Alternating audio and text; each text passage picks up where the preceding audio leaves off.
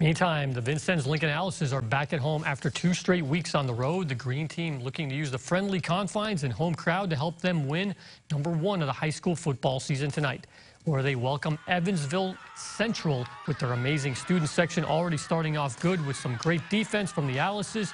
And then here is another good takedown coming up by Jace Kinnett after Aaron Garris tries to weave his way through.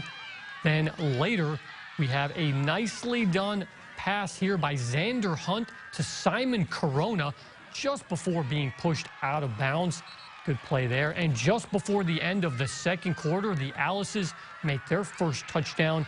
Kiefer Foster. How about that? Vincennes Lincoln tied 10-10. They come back to win 13-10 in overtime.